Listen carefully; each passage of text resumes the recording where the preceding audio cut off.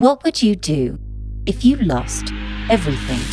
On August 3, 2012, Wired journalist Matt Honing's entire digital life was destroyed. Hackers broke into his iCloud account and remotely wiped his computer, phone, and tablet, obliterating all his data. Think you're safe? Think again. 83% of us own a computer.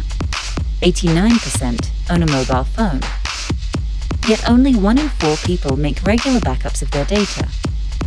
But what is a backup? It's a separate copy of your important photos and documents. So if something happens to your computer or phone, your information is completely safe.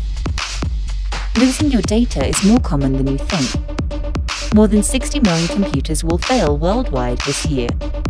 And that's not all. More than 200,000 smartphones are lost or stolen every year.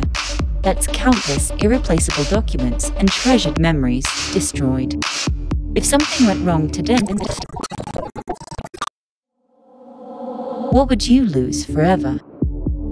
Visit worldbackupday.com to learn how to back up and save yourself tomorrow.